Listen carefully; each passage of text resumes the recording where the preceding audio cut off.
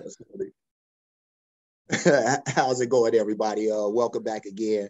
This is actually part two to part one of the show that we did where we were talking about white people and their place in hip hop, cultural appropriation, all that good stuff. So we didn't get a chance to finish what we were saying last time because we didn't have enough time. So we felt it was only right to do a part two. So again, just to talk about what we was talking about before with the appropriation and stuff. Me, I just feel like white people probably should no longer be looked at as guests, just given, again, as we were talking about in the past video about just the sweat equity that they're putting into the game. And by that, I mean how much dedication they put into the craft, how much they've actually studied the artists from the past, how much reverence they just give to the history of hip hop, period. And me, myself, I just, when I think about that, I just think that it's for Black people to have so much to say about hip hop history or whatever the case may be. We're just as a whole, we don't give a lot of credence and pay a lot of reverence to the history of the craft ourselves, just to be brutally honest. You know what I mean? Like a lot of people are talk about, this person being a guest and all this other stuff, but like, how much respect have you paid? People just in general paying to hip hop? I know a lot of kids out here nowadays who may be talking this stuff, but they don't even know artists from like my generation, or don't even listen to that music. If they do know them, when like in other, and like hip hop is probably the only case where where that's happening, where you have like the younger generation coming in and just saying like, no, I don't mess with that. That's not happening in country music. that hasn't happened in rock and roll. You know what I mean? So these other genres where that's not happening, you get the young kids and they saying, well, no, I don't rock like that. I don't rock with that no more, or give it no respect no more. You know what I mean? So that's just my look on it. I don't want to keep on, rattling the cage. I want to give y'all a chance to say what y'all got to say. So go ahead, Zo. Well, I mean, it goes into like just the positivity about the music too. It's like there's no positive messages in anything anymore, and then we wonder why we have a society like we do when we have the music that we have. Right. That's more prevalent. It resonates with everybody because everybody's kid listens to the most popular stuff here and there, wherever they're growing up. And if hip hop is more prevalent everywhere, it's more prevalent on a grander scale than it's ever been, just because of social media and all of look at other countries.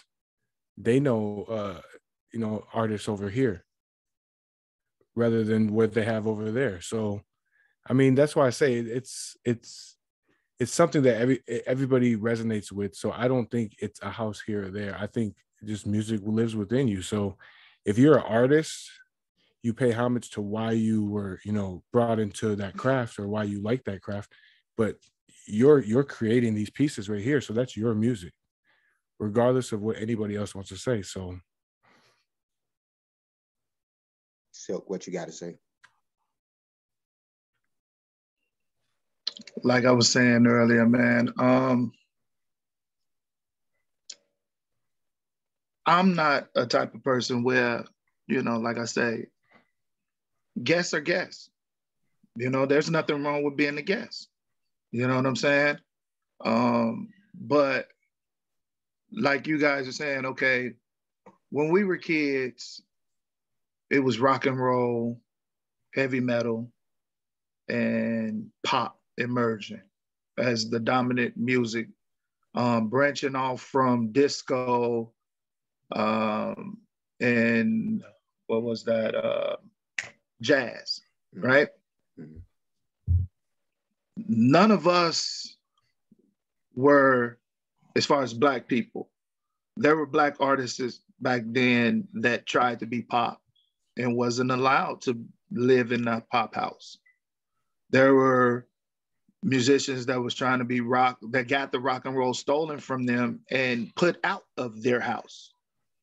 Okay, to the point where we were not allowed to partake in any of the pale colored genres that we, as the originators of the music in itself, created R&B, right? We built our own house because we weren't allowed to live in their houses. So we built our own house. So now here we go. They had the mansions. We wasn't allowed to live there. We built our own house. Now our house is a mansion. The younger generation, which was us, was rap. And R&B did the exact same thing that pop and rock did to it. It said, hey, you can't live here. We don't want you here. You're not a part of it. You're a guest. You know what I'm saying? And you can't live here. Not only can you not live here, you don't belong here. You're trespassing. Get out. Same thing that rock did to R&B. R&B turned around and did to rap. Now, here's rap, who had to live on his own under the stars and build its own house. Now, the house that rap ended up being, bigger mansions than rock, R&B, jazz, and heavy metal.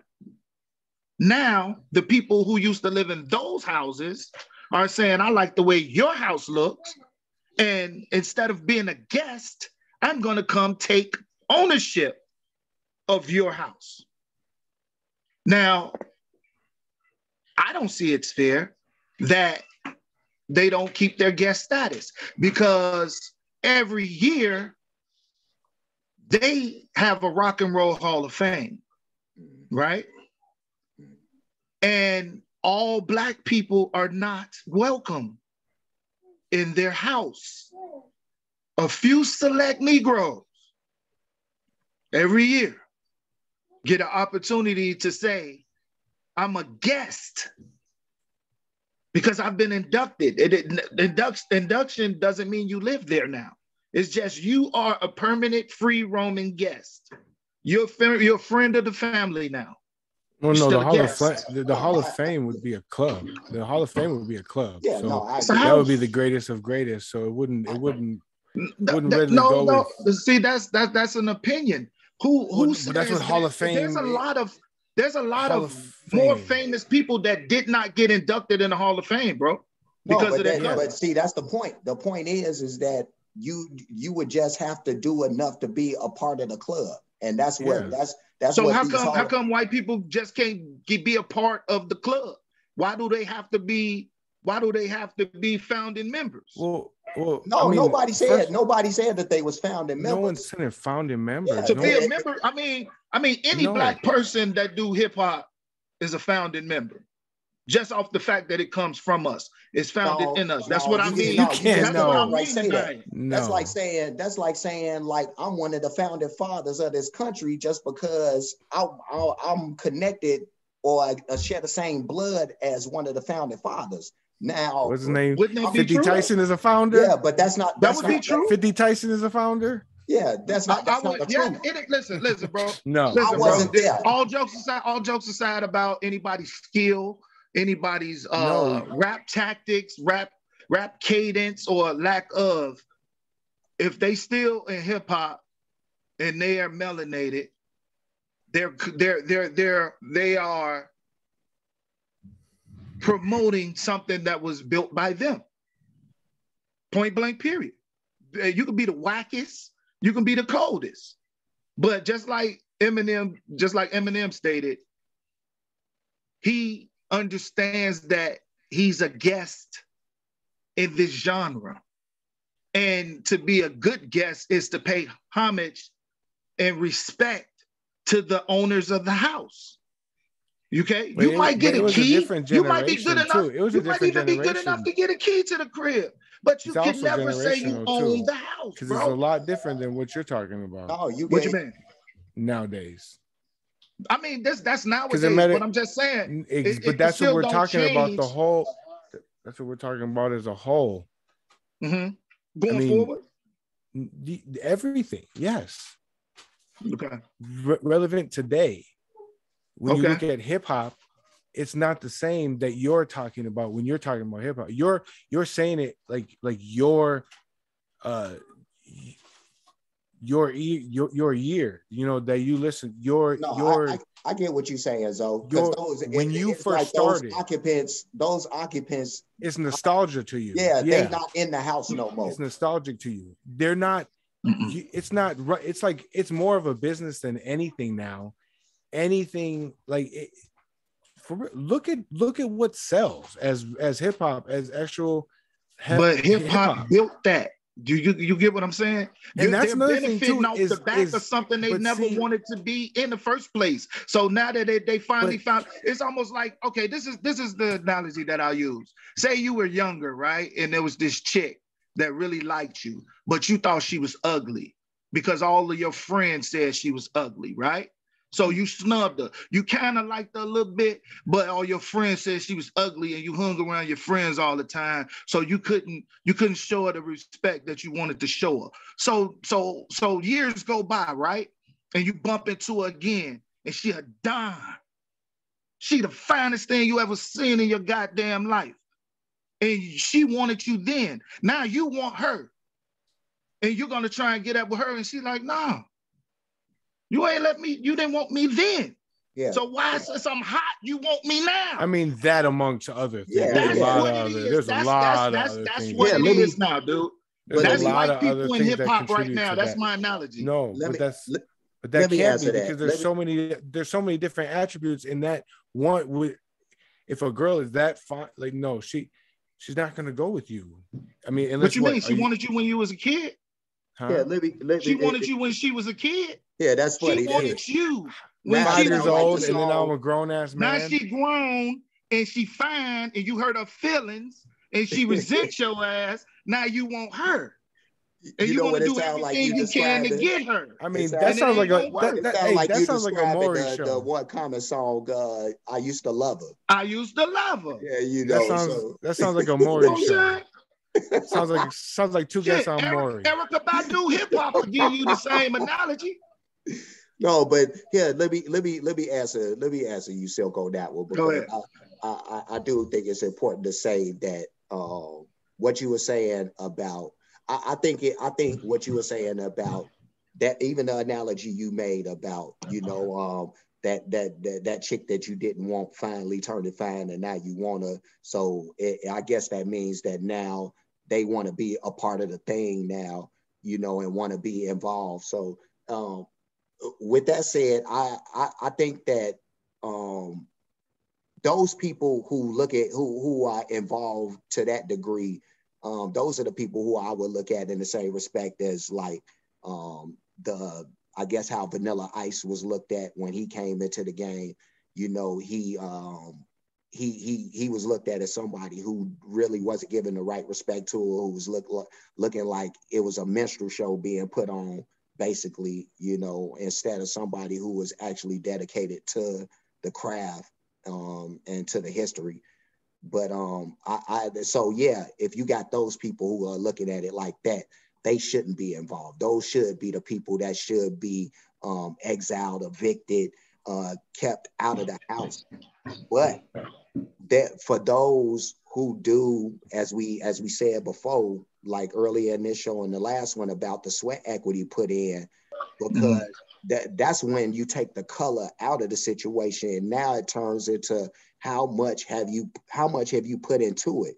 If you have given your blood, sweat, and tears to the game, if you like been right there writing since whenever, and you've been a part of, you know, the battles, and you know, if you go back to our days, you go back to like more of the other elements, graffiti and breakdancing and all that type of stuff. But to show your involvement and participation, and then you keep that up and it evolves as you go. But somebody who's doing that, regardless of whatever the color is of that person, I think that person shouldn't, yeah, they probably gonna be looked at as guests initially, but just like any guest or something like that, if they would have put in enough money, you know, and sign their name on documents and stuff, then they do become a owner at some point. You know, do they become somebody who helped build the history from the beginning? No, the history has already been built. You know, yeah. But they're building forward. They're continuing the game. So, I mean, you have to have many pillars to have. Yeah. There's like, I mean, that's what I'm saying. There are pillars if they've made it in that longevity. There's a few out there. And this is somebody that I want to get a chance to focus on. Somebody that actually Zo, he introduced me to, because he ain't somebody that I was listening to beforehand. But there's a artist, a white artist, who's out in the game. His name is Tom McDonald. And when Zo put me up on this guy, he's a guy who he actually has a lot of very good content in his music.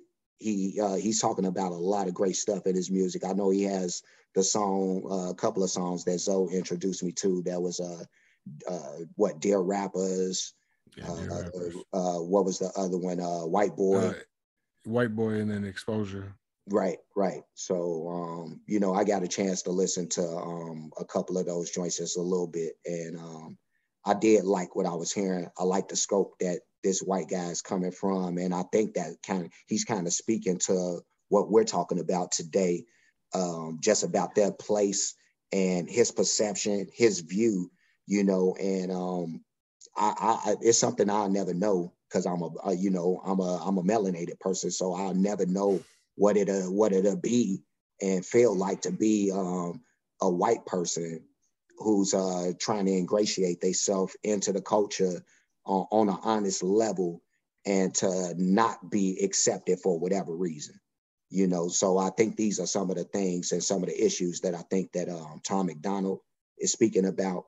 So for anybody out there in YouTube, in the YouTube world, who hasn't heard of him, I suggest you give him a listen. I think he's a pretty good artist, just from what I know. But I do want to get like y'all's thoughts on just some of what y'all heard from this artist, and some just like his scope and how he looks at things. So you can go ahead, Zo, on just what you think about him. I mean, I fell into listening to him maybe about 2 years ago. No, maybe about 3 years ago. Mm-hmm. And no, he has a pretty valid point. I mean, from what he says, he's a good. It's the way that he tells it. It kind of like comes from a point where somebody could like relatively see it from any standpoint when you look at it. And that's what I'm saying. We all gotta like. He's big more on like unifying people and like we're all in this fight together. Like we might as well be cool, and like it should be about character. It shouldn't be about no race. It shouldn't be about anything. And it's, I mean, I'm paraphrasing mostly, but I mean, a lot of his songs, he has a lot of I mean, positive messages, and maybe that's why it doesn't hit the mainstream the way it does, but he has a hell of a following, and I think everybody's receptive of his message. So I know we got a chance to listen to a little bit of him before we started up, and I definitely want to hear or give you a chance to speak your piece about it, because you had some very interesting. Let me light my cigarette up. And because you actually had a chance to look at the videos as you were listening to them. You know, so I'm experienced about them. Yeah, so you got to see and you knew about them too beforehand. So there was that, but you got to see the imagery along with the music, with the lyrics. And I just want to get like your assessment on Tom MacDonald in general. Well, all right.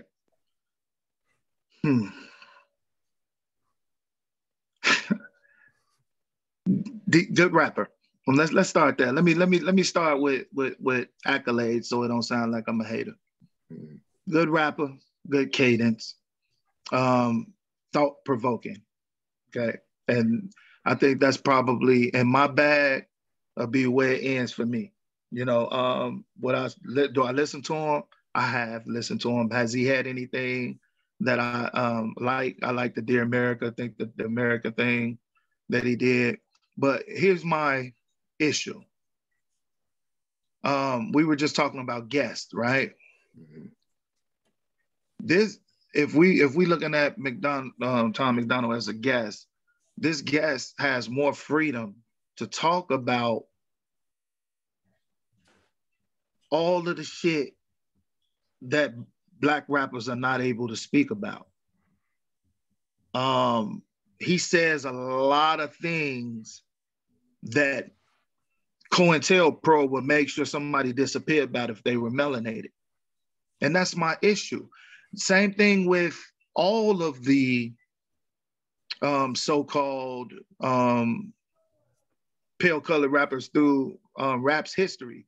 The Beastie Boys used to say shit that other Black rappers at that time couldn't speak about. You know what I'm saying? Mm-hmm. They was doing the Brass Monkey and this, that, and other. Now, mind you, now rap has degraded so much that everything is talked about. You get what I'm saying? But back then, like you were doing like you made the point about Vanilla Ice. We had Vanilla Ice, we had MC Search, we had like you said, the Beastie Boys and a few other rappers, but they all were able, even Slim Shady. Slim Shady's first album was about drugs, homosexuals, and killing his mama. Right? Mm-hmm. No Black artist would have ever been able to come out with an album like that. The standards are different. You see what I'm saying? Yes. I don't want to say. Yeah. I don't want to say they wouldn't have been able to come out with it. Would it had in that time received? So yeah, in that time. I mean, that, but no, okay, it's a. But it's still the point. It's still. But see, the whole thing though, and that's the crazy thing is what ifs. What if it happened the other way? And what if they would have sold anyway? It wouldn't have. Because this whole society, has shifted to where it's okay to be. I can give you a few rappers that was rapping the exact same shit as Eminem and didn't get received or didn't get airplay. There's Hopsins, there's Tech Nines. Yeah. You get what I'm saying? We have those rappers. But see, that's the whole thing is that's another thing is what contract are you signing? See, man, you making it. No, so then you are admitting by that alone, you are admitting that there's a hand behind pushing agendas. No, but because you just admitted a contract. That's something we already know, though, Silk. We already Everybody don't know that, bro.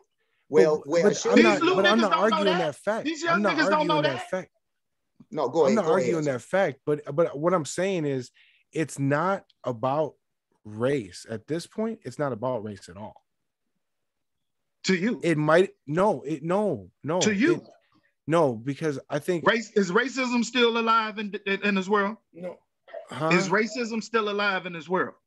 Yeah, it's still. Then it's going to always be about race. But no, because then you have to look at when is the last time racism has affected you in the past.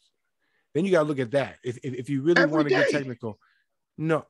That's every day. That's a whole nother. Yeah, wait.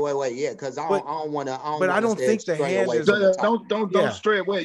No, because I do want to. I don't think there's a hand. I know there's a hand behind it, but I don't think it's about race. It's about classism, and what sells: money, sex, drugs, guns, ammo, and if you could persuade a bunch of people that would initially whoop your ass.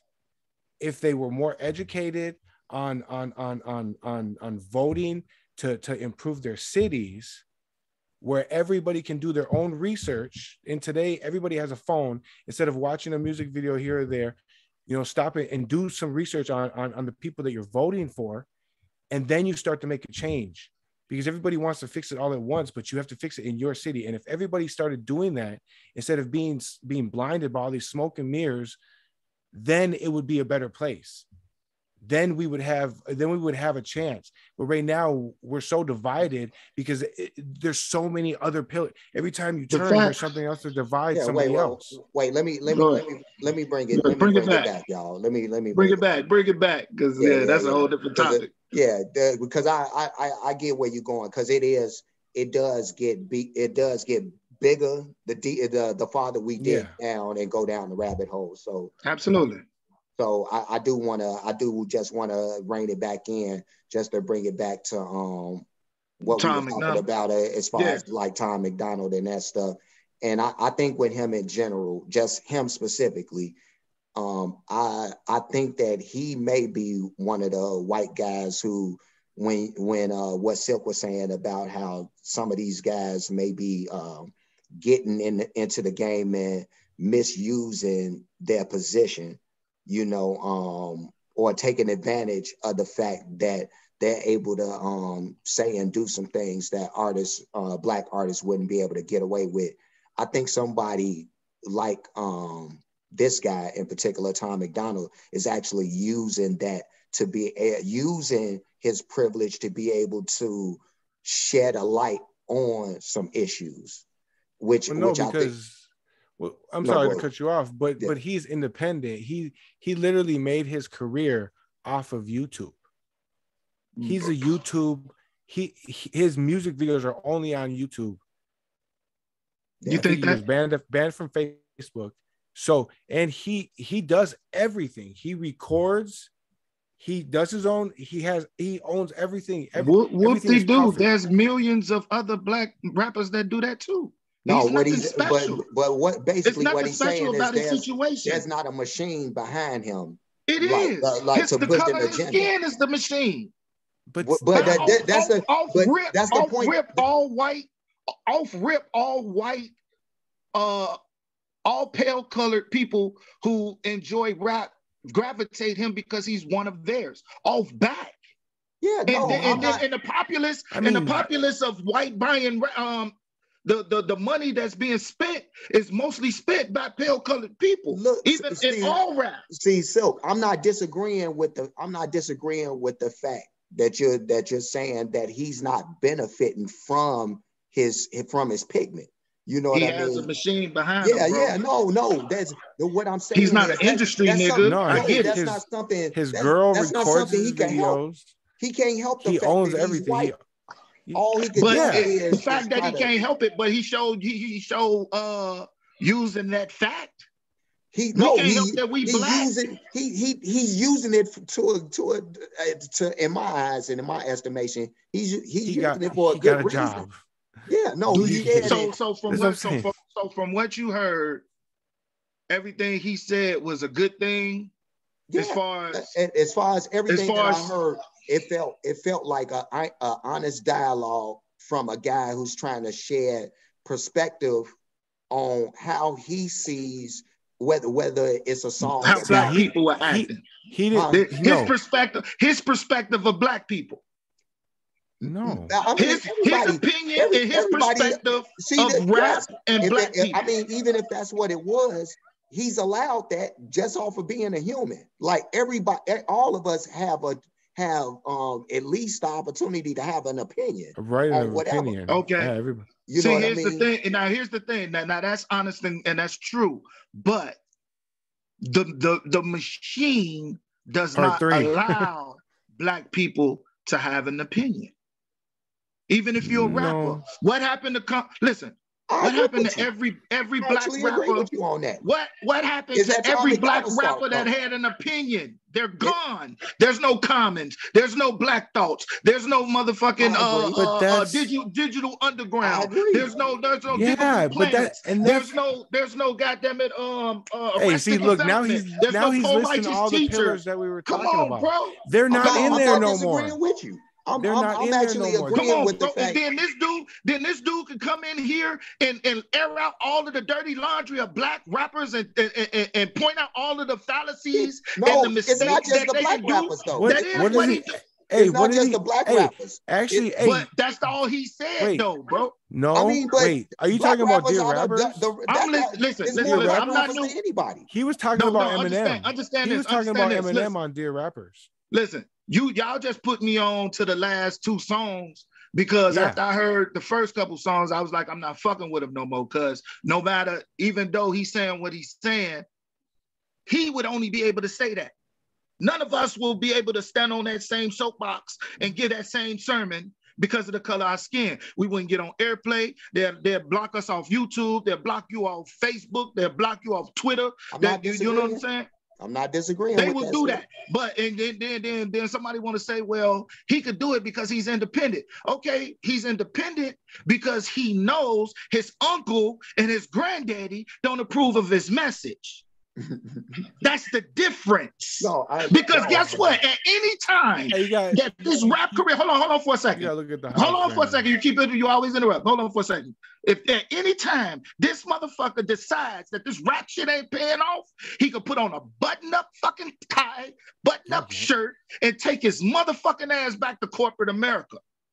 You got tattoos all over his face. He has the complexion for the protection. Yeah, no, but I mean that the same could be said for, so just because, and we don't have a lot of time left, so I just want to say this real quick. But just because the possibility exists that if we allow any of these guys to be guests in the home, because I mean it's happened. You know what I mean? Like it's I want them to be guests, G. It's subject to happen even from our own. We've had some of our own color do that same flip that you're talking about. You know what I mean? They allowed them in the house. Yeah. They allow a few of us to get a key. But all I just want to say in ending is that I don't think that that's a good enough reason to say that we just shut out all of the white people. No. I didn't say that. Now let's get this clear. I didn't say that. What I said is this. I know you ain't saying that. What I said is this. Anybody that's non-black, you can be a guest. You can be a favorite guest. You can be a cousin. You might even get a key to the crib so you can come and go because we trust you. But don't mistake the fact that you didn't build this house. It's not your home. Just like we will never find home in rock and roll. We'll never find a home in country. We'll never find a home in folk. We'll never find a home in yodeling. We'll never find a home in any of the things that they deem that's theirs.